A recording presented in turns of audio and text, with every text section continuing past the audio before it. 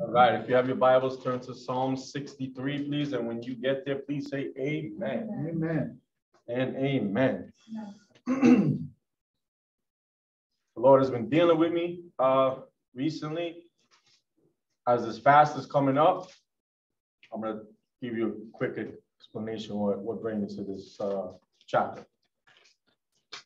You know, we have a 21-day fast coming up, and all these different things run through your mind. What to pray for, what to fast for, this one, that one, health, understanding, wisdom, whatever the case may be.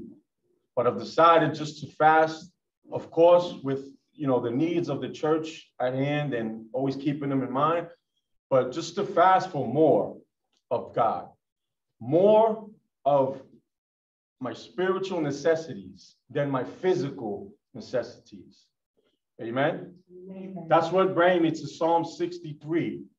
You have King David here in Psalm 63 in the wilderness of Judah on the run from his son Absalom. The wilderness in Judah was a desert. Amen. Amen. So his physical need outweighed his spiritual need to the natural eye. Amen. So I'm going to start reading. Psalm 63, verse 1, starting at verse 1. Oh God, you are my God. As I'm reading this, keep in mind where he is, the wilderness of Judah in the desert. Oh God, you are my God. I earnestly search for you. My soul thirsts for you. My whole body longs for you in this parched and weary land where there's no water. I have seen you in your sanctuary and gazed upon your power and glory. Your unfailing love is better than life itself. How I praise you. I will praise you as long as I live, lifting up my hands to you in prayer. You satisfy me more than the richest feast. I will praise you with songs of joy. I lie awake thinking of you, meditating on you through the night. Because you are my helper, I sing for joy in the shadow of your wings. I cling to you. Your strong right hand holds me securely. But those plotting to destroy me will come to ruin. They will go down into the depths of the earth. They will die by the sword and become the food of jackals. But the king will rejoice in God. All who swear to tell the truth will praise him, while liars will be silenced. The title of this message is Making God a Priority. Making God a priority. And Psalm 63 allows us to have a little glimpse into the heart of this man that was after God's own heart. It's an emotional psalm coming from the depths of David's life. He made seeking God, seeking the presence of the Lord, a priority here above everything else. While he's on the run, I'm going to keep reiterating that. While he's on the run from his son Absalom in the wilderness of Judah, he's running for his life right here. And he finds himself in a desert, in the wilderness. Amen. Thirsty, hungry. All the men that follow him are there with him. So not only is he thirsty, hungry, and tired, now he has a whole bunch of men that are thirsty, hungry, and tired. And how many know when we're hungry and we're tired and we're thirsty, we're cranky? Yes. Right? We're cranky. We can be devious. We can get mad, right? Attitudes. Amen. So point number one is making God a priority in our life means that we desire more of him. Making God a priority in our life means that we will desire more of him. The psalmist said, "Oh God, you are my God." David knew God in an intimate, personal way. Now, how many know that there's a difference between knowing about a person and actually knowing a person? Right? We can learn a lot.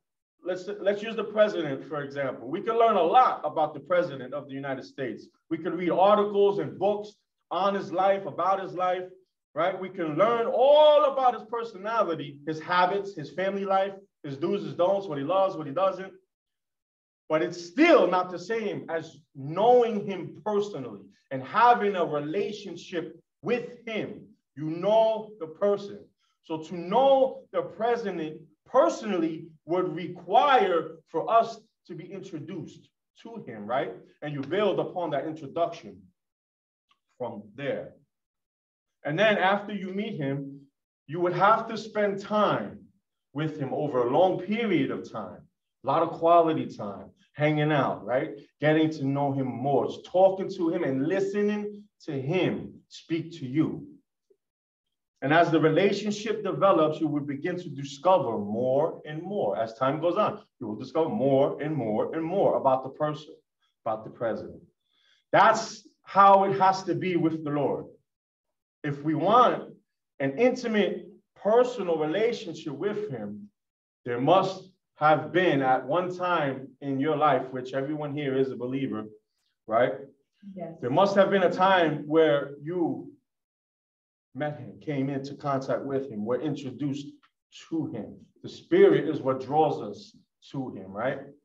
We can't come to God unless the Spirit draws us to him. Jesus said in John 17:3, this is eternal life, that they may know you, the only true God, and Jesus Christ, whom you have sent. Our introduction to God comes when we turn from our sin to God and trust Jesus as our Lord and Savior. Amen. And in return, I have to explain this real quick just to keep going. And in return, we receive eternal life as the free gift of God, right? And then from that point, our relationship with him can begin to develop as we spend more time with him, right? So making God a priority in our lives would mean to always desire him after we met him.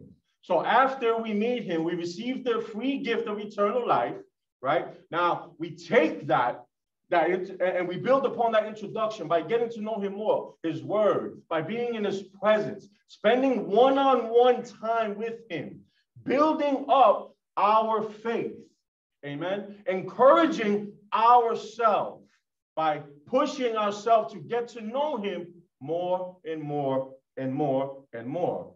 David said, I shall seek you earnestly. My soul thirsts for you.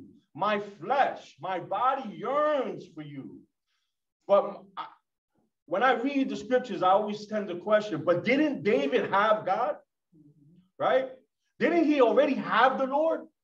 Didn't he have God? Didn't he have a relationship with God? Yes. How do we know that? You could even just use this one chapter right here. Because he calls him my God. He says, my God. But even though he had God, and he referred to him as my God, he still wanted more of God. He wanted to go deeper. You ever been satisfied but not satisfied? Right? He's satisfied here, but he really wasn't satisfied with a portion that he had of God. He wanted more of him. He wanted a larger portion of God. So he was satisfied, but he wasn't satisfied. He was satisfied with the portion of God that he had, but he still just needed a little more.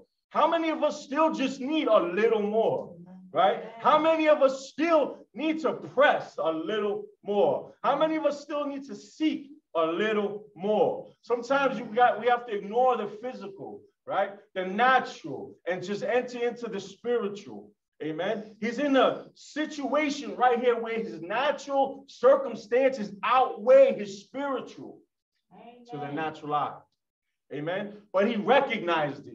He recognized and he said, regardless of what's going on naturally in the physical, regardless of this hunger, regardless of this thirst, I need more of God. Even with all his men. Now they were hungry, they were thirsty. They had to be talking amongst themselves. What's going on? We're hungry. What are we doing? He didn't care. He didn't care about the natural circumstances, what I'm trying to highlight here. He knew the importance of a spiritual, intimate, deep relationship with the covenant God, with the God of Abraham, Isaac, and Jacob. Amen. He knew that regardless of what physically was going on, what naturally it looks like he needed more of God spiritually. Psalm 42, verse 1 and 2 says, as a deer longs for water, so I long for you, O God. I thirst for God, the living God. Listen to what he says. Where can I go and stand before him? He knew, even though he had God, he knew that there was more of God available to him. He knew that at any moment, he can cry out to the Lord and he will get more of God, a larger portion, saturated even more in the presence of the mighty King. His whole being hungered and thirsted for more of God. Making God a priority in our life means that we go after God with an intense desire. Amen. An intense desire. A desire like never before. A desire like we've never desired before. Amen. Because just like him, our lives depend upon it, especially nowadays. Psalm 37:4 says, take delight in the Lord, and he will give you your heart's desire. What if we stopped desiring material possessions? What if we stopped desiring just to feel well, just to feel good? What if we desired more of God, right? Because if he gives us our heart's desires, if we desire God, we get more of, right? We have to develop a desire for God. We have to develop a desire for Jesus. We have to develop a desire for more and more of the presence of the Lord, for more of our lives to be steered, directed, filled with the power and the spirit of the living God. Amen. We have to desire more of his presence, more of the truth of the word. Now remember, desire means to crave. To crave. Amen. Our spirits crave the very presence of God and the truth of his word. Our spirits, as a born-again believer, need the Spirit of God. It's a desire that once he breathed the breath of life into us, the desire is right there. Right there. Right there. Amen. So that desire we have to feed. We have to keep feeding. And the more we feed it, the desire grows. And the more our desire grows, the more what we're desiring we receive. Amen. Desire truth. Desire truth. Socrates, who is a Greek philosopher, also known as the father of Western philosophy. Story has it that a young man would run after him, calling out to him, Socrates, Socrates, can I be your disciple? Socrates would ignore the young man. And this specific time, he ignored him, and he walked out into a body of water. He walked out into the water. The man followed him and repeated the same question to him out in the water. Socrates, can I be your disciple? Socrates turned around, and without saying a word to the young man, he grabbed the young man, dunked his head under the water, and held him down until he knew that he could not breathe any longer. As the man came up out of the water, gasping for air, listen to what Socrates said to him. He said this to the young man, when you desire the truth as much as you're desiring air right now, then you can be my disciple.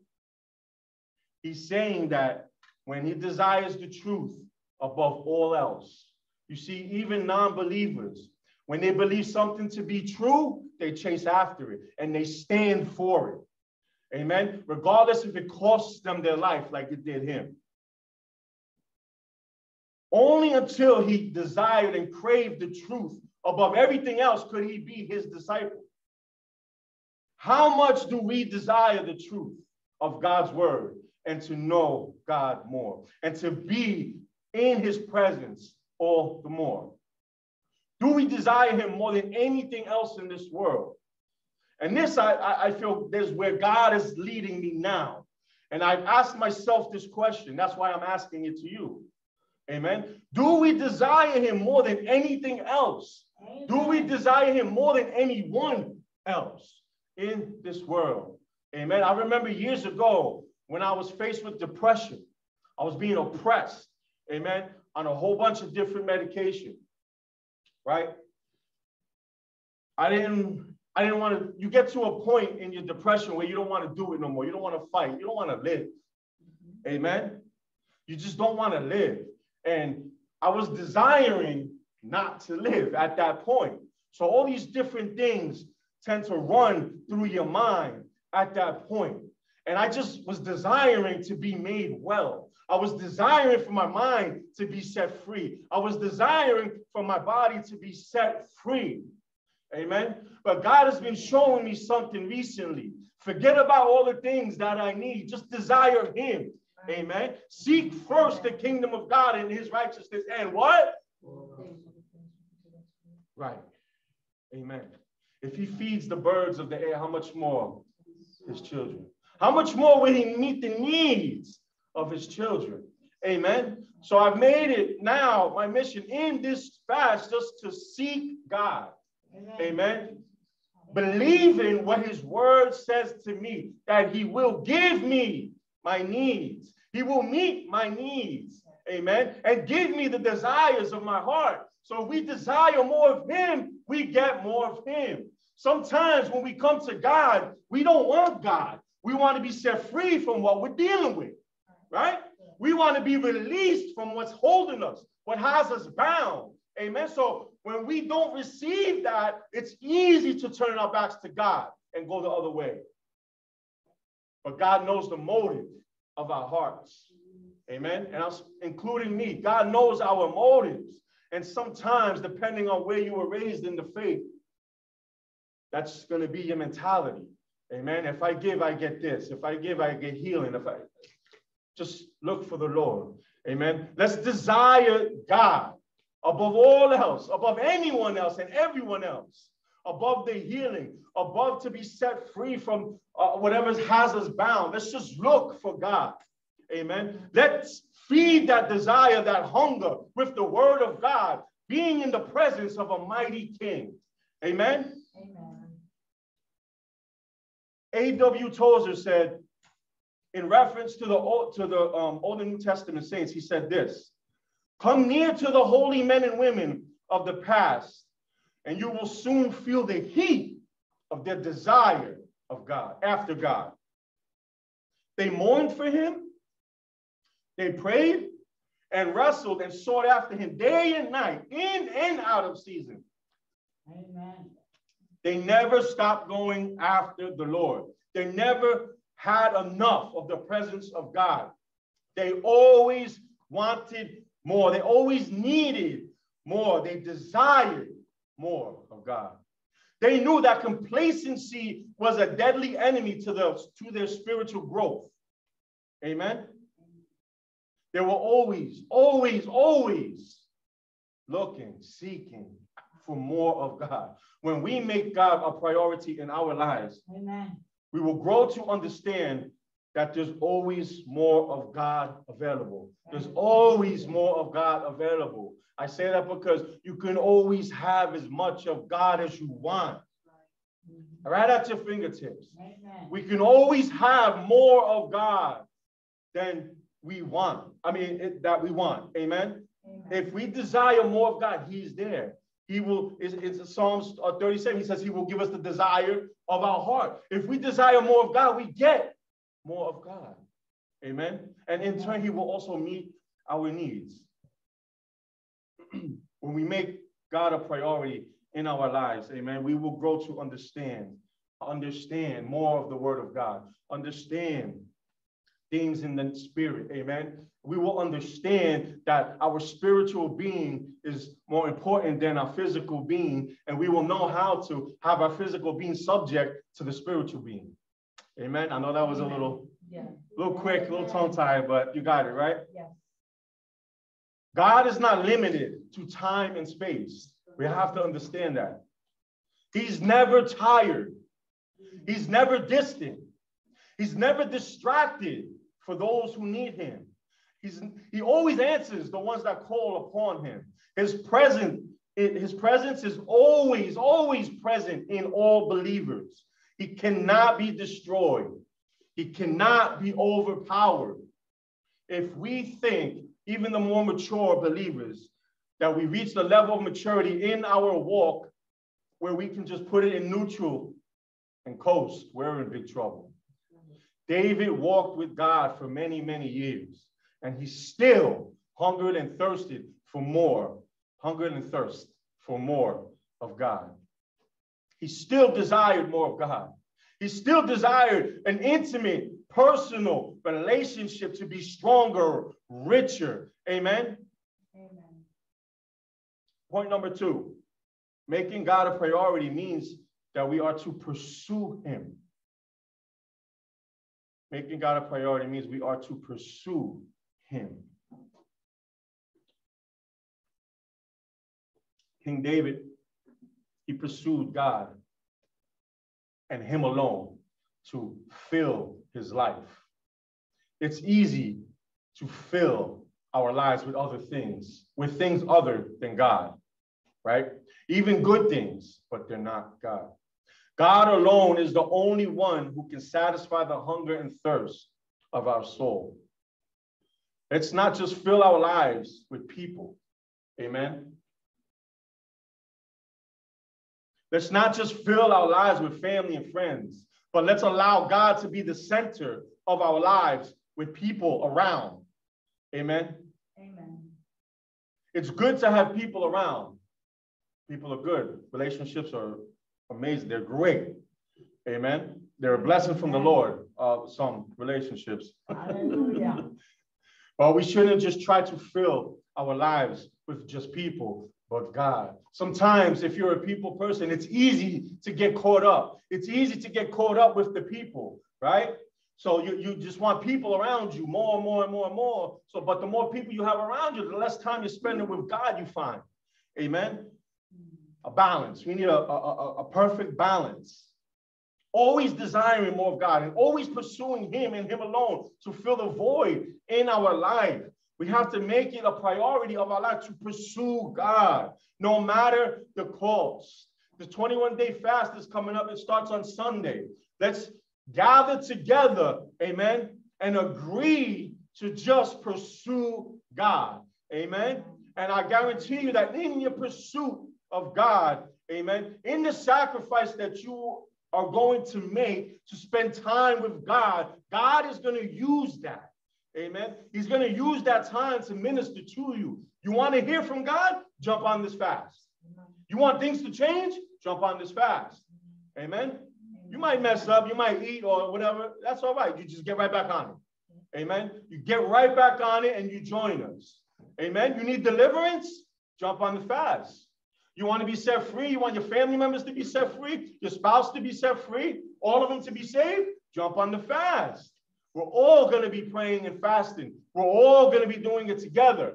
Amen. Jump on it. I encourage you to engage in this spiritual warfare. Amen. We are soldiers, amen, of a mighty, mighty army that is led by a mighty, mighty king that has never lost a battle. You will not be defeated. You cannot be defeated if God is at the center of your life. Amen. Amen. Regardless what we go through, if we just keep God at the center, we put God in the center of our life, because that's important, because that is what gives the believer balance and perspective in our walk. The believers who pursue after God and that don't forget to praise him for all that he is and all that he has done. And I don't just mean blessings. I just mean what was accomplished at the cross at Calvary. Amen. We could always praise him for the blessings. He will always bless us. But sometimes let's put aside the things we receive from him and acknowledge what matters the most, which was what was accomplished on the cross at Calvary. Amen. And our relationship with the Lord. That's the most important. It should be the most important thing in a believer's life. The relationship with the Lord. If your relationship with God is not good, is not okay, your life is not okay. Amen. We need something, a solid foundation in order to build on and to grow and move forward. The psalmist said, you satisfy me more than the richest feast. He was never complacent but satisfied. David was at rest, even in the middle of his affliction, which would push many to fall apart, which would push many to maybe even curse God, maybe even question God. God, where have you been? God, what about me? We've all been there. God, why did you let this happen? Why is so-and-so saying this or doing that? We have all been there. Amen. Even in the midst of all of that, there's affliction. The man, he had an inner peace and a calm. Just as you feel physically satisfied, like he says here, after eating a big meal, that's how David felt spiritually. After feasting on the Lord, after spending time with the Lord, that one-on-one time, the psalmist said this, because you are my helper, because you are my helper, I sing for joy in the shadow of your wing. His whole world was coming down. He was on the run from his son. His life was at stake. But he had the Lord. He had God. He had available to him an opportunity to go before the Lord, like we all do. Regardless of what we face, when we face it, we can still at any time, at any day, go before the Lord. Amen. Regardless what we're going through, you will always have God. He's always available to each and every believer. His whole world was falling apart, but he had what mattered the most, which was God. And because he had the Lord, he was able to sing and rejoice in God. He recognized the importance of pursuing God in the midst of it all. He knew that pursuing God is what would give him stability, strength, endurance. Amen. He knew that the strength that God would give him would keep him, help him to remain standing so that he can keep fighting and providing for his men. God was David's help in his time of need. David hid under the wing, under God's wing, as a baby chick hides for protection under the mother's wing. God's powerful hand upheld and sustained King David. He was able to remain steady in the storm only because he sought the Lord. He wasn't looking for revenge from his son.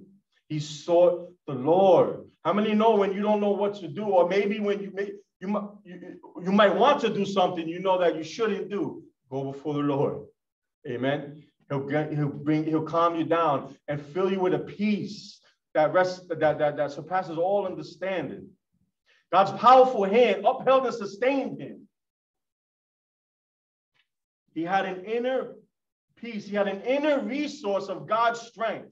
It was a release of God's joy that became David's strength in the time of need. He knew that the joy of the Lord was truly his strength, and that pursuing God would give him the perspective and balance on everything in his life.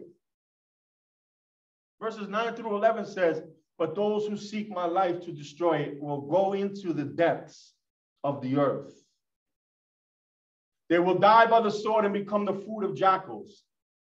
But the king, referring to him, will rejoice in God.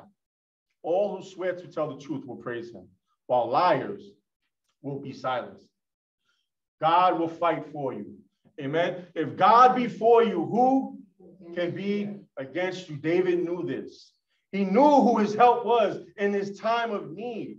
He knew who the King of Kings was, even though he was a king. He knew that God, amen, will have the final word, and that everyone that rose up against him had to deal with the Lord, because the battle is not yours. The battle is not ours. The battle is the Lord's. So when we fast, We jump on this 21-day fast and we fight. God is fighting for you. God goes before you. Amen. And he sets the way. He makes clear the path for his children.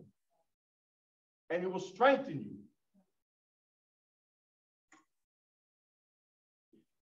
He knew that God was just.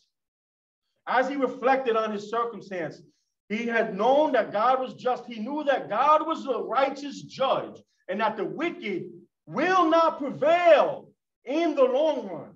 It may look like it for the time being, but in the long run, they would not prevail. And because of that, David could give the situation to God. He can place the situation at the foot of the throne and act with the right perspective and praise because of the faith that he had in God, because he's seen the hand of God move in his kingdom many a times. He knew that God would not fail to accomplish all that concerned him. God will not fail to accomplish all that concerns you. Amen. He cannot fail. The plan that God has for you, what he has called you to do, what he has deposited in you, no one can withdraw. No one can take from you. Life itself cannot take it from you. If your life was taken right now, it still can't be taken from you because you still spend eternity with him. Amen. Psalm 57, verse 1 through 3 says, I love the Psalms. I love the Psalms. Have mercy on me, O God. Have mercy. I look to you for protection. I will hide beneath the shadow of your wings until the danger passes by. I cry out to God Most High, to God who will fulfill his purpose for me. He will send help from heaven to rescue me, disgracing those who hound me. My God will send forth his unfailing love and faithfulness. When we pursue God, we receive strength. Amen. We receive stability that it's the inner peace and that inner strength that the Lord releases in our lives at the worst possible moment, right? When we're going through the worst things and people say, how did you get through that? How? But how? It's God releases that inner joy. I'm not talking about happiness. I'm talking about joy that's stirred up from within inside, from the presence of the Lord, because the Lord is our strength. The joy of the Lord is our strength, because the joy comes from within, from the Spirit of God, as opposed to happiness that comes from outer extremities. A raise, a good job, new car. Now, it makes you happy. But joy is something that's stirred up within you in the midst of chaos, in the midst of trouble, in the midst of trials and tribulations. It's just unexplainable at times that there's a joy that stirs up, that it don't matter what it looks like, because you know what his word says. You don't matter what's said to you because you know what his word said. You don't matter. It doesn't matter what's done to you because you know what his word says. He has the final say of your life, on your life. Amen. Thank you, God. When we pursue God, amen, we receive in the midst of our pursuit strength and stability.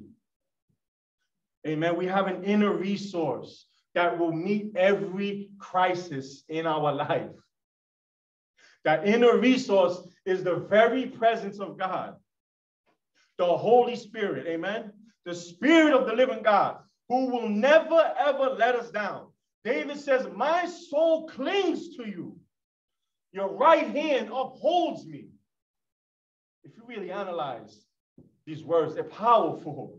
They are powerful. What a beautiful balance this King David had. This man after God's own heart had. Not a perfect life, no. While he was on the run, being sought after by his son to be killed, amen, he clung to the Lord. You got to remember who King David was. He was a soldier. He was a fighter. Amen. There was none better. He was a fighter. So his first response would be one to what? Fight. But he went to the Lord. He's fought in the spirit. Amen. He knew that his fight at this moment wasn't against flesh and blood. Amen. The same with us.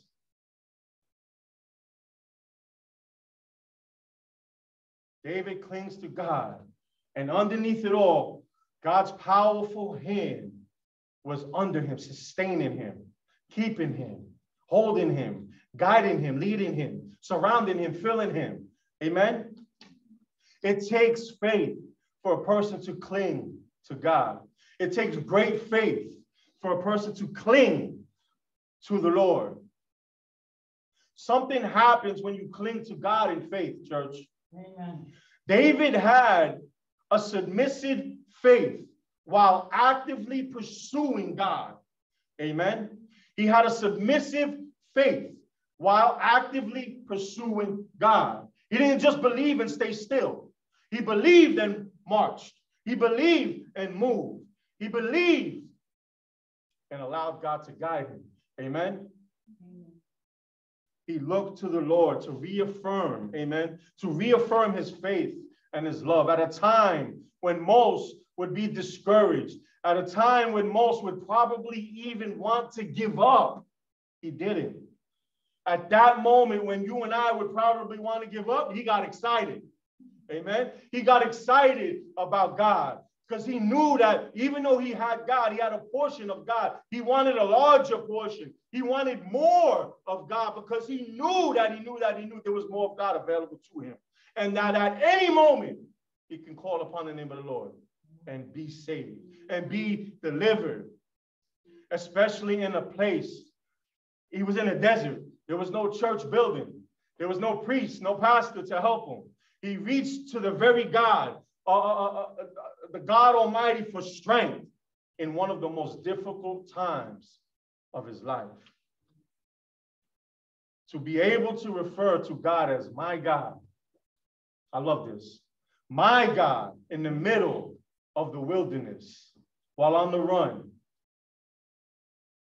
being sought after, they wanted to kill him. At this time, he says, my God. And by faith, it was the faith, the words that came from him by acknowledging God as his God. Amen. His faith was stirred up. And that's what transformed David's wilderness experience and turned it into a worship experience.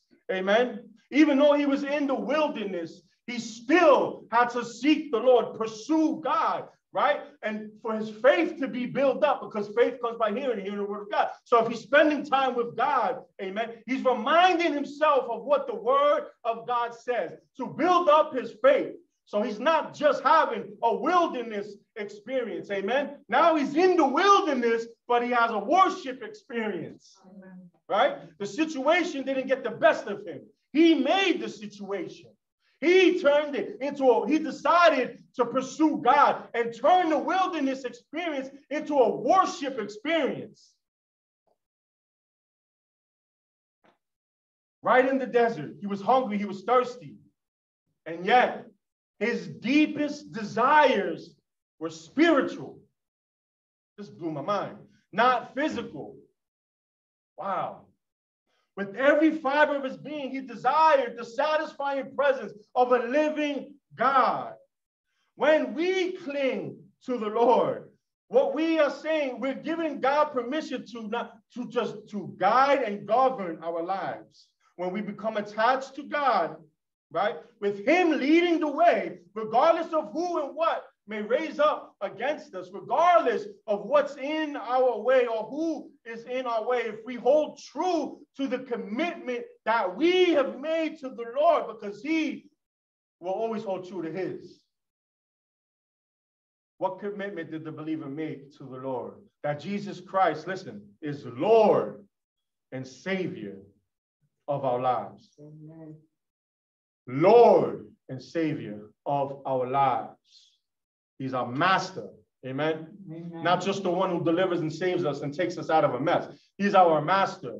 So when we start living in lines in those lines, amen, acknowledging that he is our master and we are to do what his word says, amen, we become clean to the Lord, amen, our relationship deepens, it gets richer, stronger, it's more intimate, you're more attentive, you're more sensitive to the Spirit of God. You can now hear the voice of God, and that's what fasting will do. But fasting will remove the clutter and allow you to hear the Lord, allow you to be attentive to the words of the Lord, because his word says that my children know my voice. Amen. Thank you, Lord. His deepest desire was spiritual.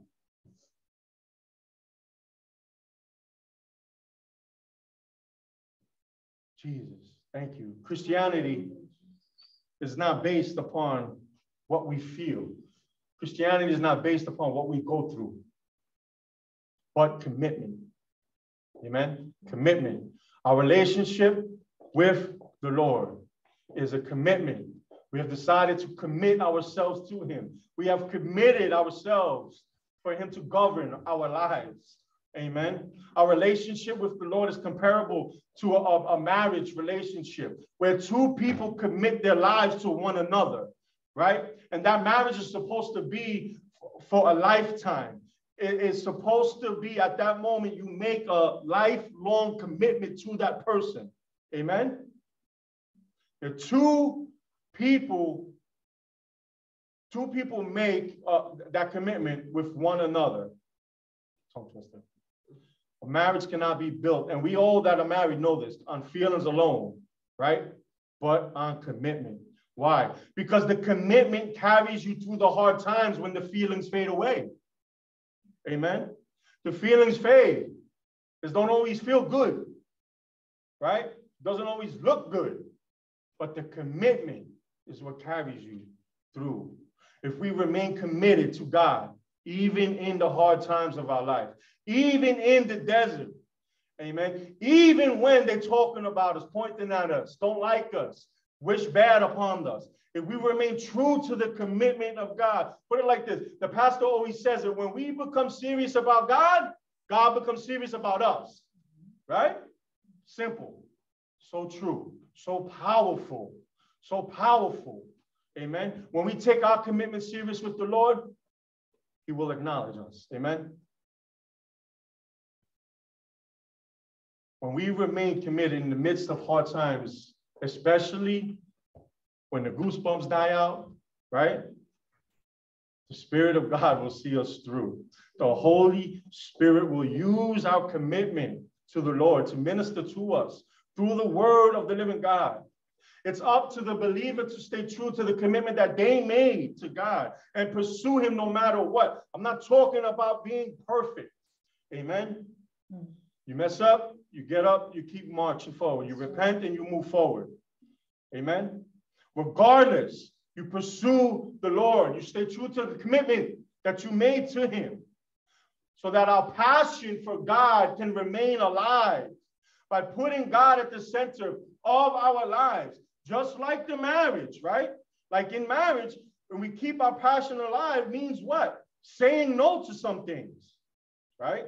In order to say yes to the spouse, like our jobs, hobbies, times we spend with friends, and even our church involvement. Those are all good things, but in their place. Amen. Don't allow those things to replace the Lord, the commitment that we made to the Lord. Amen. Nothing should come before our marriage in the natural in this world. So if we're the bride of Christ, like we are, right? Then nothing, not even our commitment to our spouses and family, should come before our relationship with God. David was under intense pressure right here as he fled from Absalom. Under a lot of pressure. Not only was he on the run, but the pressure of his men. Amen. And there were a lot of them. They had to eat. They needed water. They needed rest.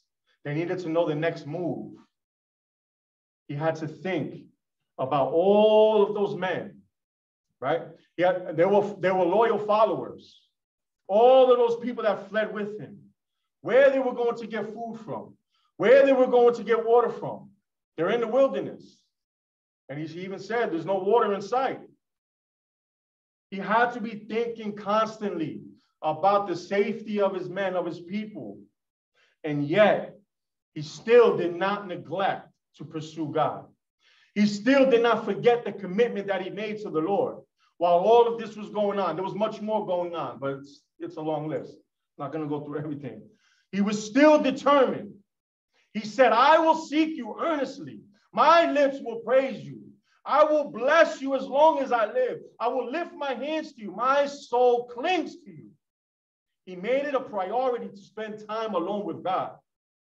He made it a priority to go in that prayer closet, so to say, amen, and speak to the Lord, because he knew if he spoke to the Lord, God was going to respond back. Amen. He didn't guess. He knew. He knew.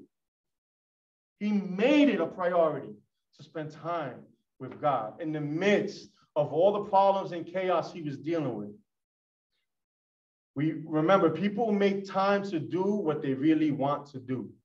Amen. Let's make it a priority to spend time with God on a daily basis. Amen. One-on-one time with the Lord is vital for our walk. Amen. Stay true to the commitment for acknowledging him as Lord and Savior, right? And just when you don't know what to do, it's all right. So you may not. You go to the Word. He'll instruct you. Amen. He'll correct you too. He'll lead you. If we love the Lord, we will make time to spend with him, right? We always make time for the people we love. But if we love him, we spend time with him. If you love me, you will do what I say, Jesus said, right? When we express our love for him through our praise and worship and include him in our lives, amen. And like what the pastor always says, we make our business about God. God will, right? He'll respond to us. The more we acknowledge him, he'll acknowledge us. God has to not just be a part of our life, not a portion of our life, not an accessory of our life. He is our life as the believer. Amen. He should be permeating every area of our lives. He should be at the center of every decision we make. He should be Lord over every relationship we have. There should be no area of our lives where God is not at the center of it. Amen. He was at the center of David's life at a chaotic moment, at a time where they were seeking his life. And I'm going to keep reiterating that. They were seeking his life. They were going to kill him. They wanted him dead. Right? He ran, fled from his kingdom, and he was on the run with all these men. It was not an easy time. Sometimes we read this and we just think, oh, no, this was not easy. Amen. And I reiterate that because I want you to know that even in the hard times when it's not easy, even when you may not even feel like it. Amen. Once you push ourselves to spend that intimate time with the Lord, the one-on-one time with the Lord, and just pursue God. Make him the center of your life. In the midst of the chaos, I guarantee you, God will see you through. Amen. David had a lot going on here, as we could see. It's easy to see how he could not have time to spend in prayer, right? He was busy. He was really busy. The King James Version says David was following hard after God. But because God was at the center of his life. No area was off limits to God. Amen. Let us stand as I close. Hallelujah. Amen. So as I close, I have a question.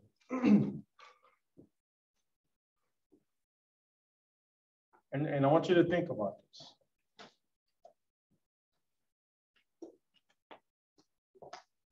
How is it with you and God? Ask yourself that question. How is it with me and God? Am I currently being obedient in my serving the Lord? And I don't mean like holding true to a certain position or no, because you can be in full-time ministry and still lose sight of pursuing the Lord. Mm-hmm. Amen. It's the busier you are, the easier it is to lose sight. because those are all good things that can, consume us. Don't allow work or anything to go before your worship. Review your life, your past month, week, day, yesterday, whatever, and ask yourself, did my schedule reflect that pursuing God was my number one priority? Is God actually at the center of my life? You might say, God is my priority, but I'm busy and I'm under a lot of pressure and whatever the case may be. But always remember this, pressure is what reveals your true priorities, right? When he felt this pressure, his true priorities came to light because he was spending more time with the Lord. He was spending more time with God. The more pressure he felt, the more he went to the Lord. Amen. The more his problems built up, the more he sought after the Lord. The more problems built up in our lives and we feel the pressure of life and everything that's going on, seek the Lord. That we need God more than ever at those moments. Amen. And we have to know that if we go to him, when we go to him, he's going to respond. He's going to answer us. He's going to comfort us. Amen. This is the importance of the word. We have to believe what his word says. And the only way to do that is to be in it. Amen. Amen. Just like the Spirit of the Lord wants everyone to know here that through King David's life, God still wanted to be made priority.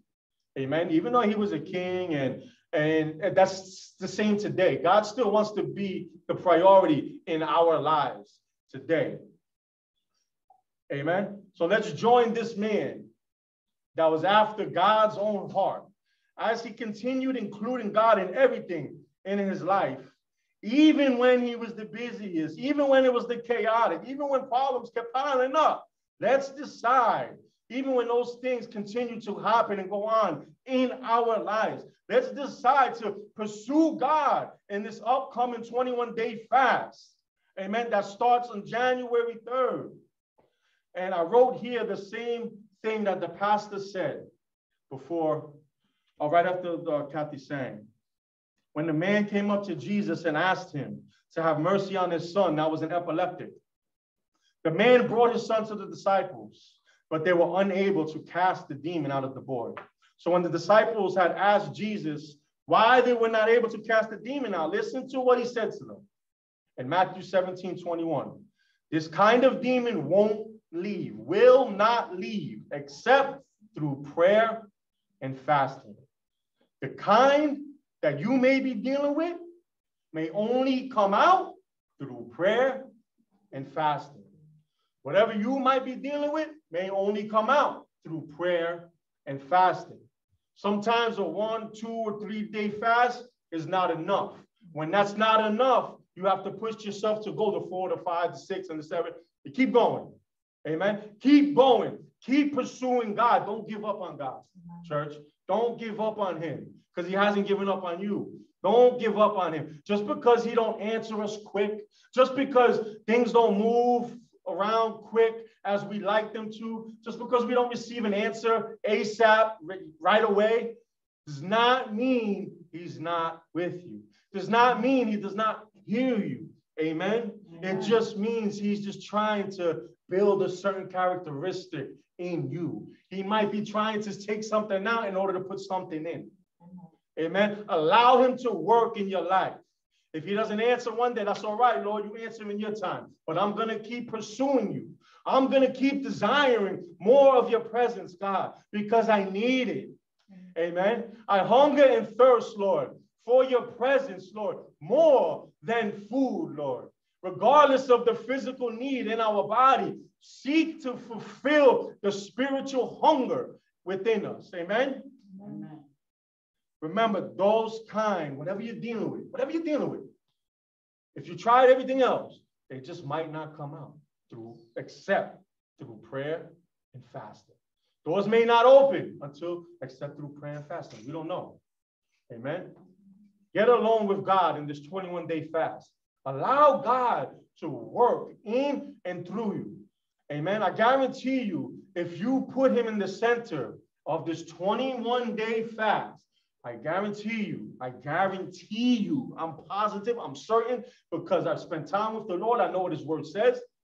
I guarantee you, those who call upon the name of the Lord will be saved. His word says so. Amen. And his word says that his word will not fail. Your breakthrough might be in this fast. So I want to leave you with that. Amen. Your breakthrough might be in this 21-day fast. You're not going to know unless you try, unless you spend time with God, unless you decide to unite with us and pray and fast for 21 days with us. Amen. Amen. Amen. Lord, we just thank you, Lord. Father, we just thank you. We thank you, thank you, thank you, thank you, Lord. We thank you. You are so good, God. Thank you for your scriptures, Lord.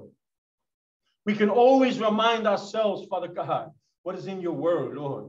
We can always remind ourselves, Lord, that we're not the only ones that go through things, God. We're not the only one, my Lord, that have trouble in our walk, Lord. We're not the only one that get discouraged, Lord. But as we read your scriptures, Lord, we can see, Lord, how your children called upon you, Lord, at the worst possible moments of their walk, Lord. Some of them, Lord, came to a point where they wanted to give up, Lord. And we just see, Lord, that you, my Lord, came to the rescue as they called upon the name of the Lord, Father. Lord, we thank you that as our soul hungers and thirsts, Lord, for the very presence, Lord, the very spirit of the living God, Lord, as we hunger and thirst after righteousness, Lord, we know, Father, that our needs will be met, Lord. Father, I pray, Lord, that during this 21-day fast, Lord, we're not just praying for things we need, my Lord. We're not just praying, Father, for material possessions, Lord. We're not just praying, Lord, for health, Lord, for wealth, my Lord, Father, but I pray in the name of Jesus, Lord, we can put the physical aside, Lord, to focus on the spiritual, my Lord. Lord, I pray in the name of Jesus, Lord, that during this 21-day fast, Father God, your children, my Lord, are encouraged, Lord. Your children, Father, we believe, Lord, they will be empowered, Lord, by the Spirit of the living God, Lord, as they set aside, Lord, their physical need, Lord, and acknowledge, Lord, that their spirit, Lord, is hungering, Lord, is thirsting, Lord, for more and more and more of you, Lord. I pray that you become a priority, Lord, in our life, Lord, in this 21-day fast, Lord, because you are God. You are the Alpha and the Omega. You are the first and the last, the beginning and the end. Jesus, you are the author and finisher of our faith. Lord, you wrote the book of our life, Lord. So we come to the author and we ask you for instructions. We ask you, Lord, for the next move, Lord. We ask you for the strength, for the courage, Lord, to keep on fighting, Lord. Father, I pray, Lord, for your hand to be upon each and every one of us, Lord. Father, I pray that your Holy Spirit, my Lord, saturate each and every one of our minds, my Lord, so that they stop playing tricks on us, Lord. But that we, my Lord, will take a stand, Lord, and make our spirit, our physical man subject to the spiritual man, Lord, so that the Spirit of the living God, Father, can rule and reign over our lives in our walk, Lord. We just thank you, Lord.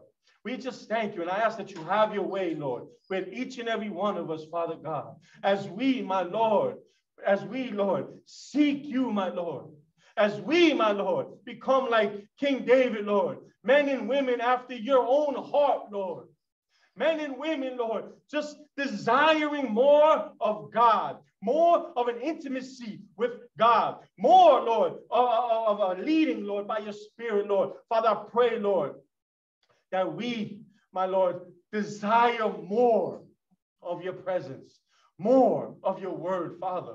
In Jesus' name, Lord. Amen and amen. The altar's open. Anyone would like